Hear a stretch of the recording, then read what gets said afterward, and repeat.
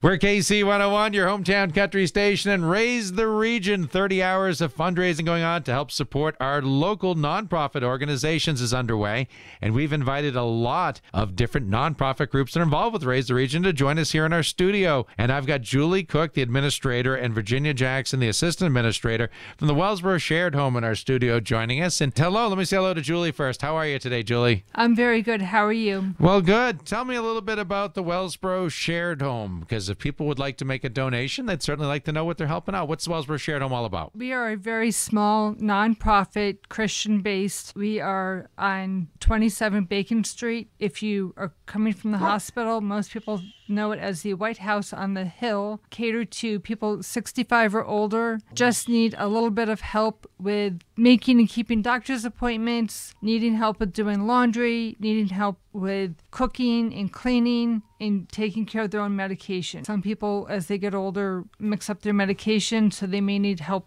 with someone taking care of that for them. Part of what you're doing is trying to keep it affordable, too. Yes, we are the lowest cost personal care home in the county. So how do you get your funds to operate then? There's a fee, but I'm sure you do a lot of other fundraising, and that's probably what we're talking about today. Yes, it's all by donations. We are owned and run by the First Baptist Church. And on Saturday, the 12th, we are also doing a pancake breakfast for anybody who wants to come to the First Baptist Church from 8 to 10. We are also doing a pancake breakfast, raise funds. Let me talk with Virginia here for a second. So tell me about the Wellsboro Shared Home, your involvement, how it feels to help people out and the good feeling that you get from it. Everybody there seems to be really appreciative of even the smallest thing that you do. I mean, it must be very rewarding work helping these people out, knowing that, you know, you're giving back and making a difference in somebody's life, and that's something you can't do without the funds to make it happen, obviously. Correct. We don't turn anybody away there based on income. So if you come in and you can't afford what our room rates would be, we work with you so that we can keep you there, you know, so that you can stay there someplace safe, family oriented, and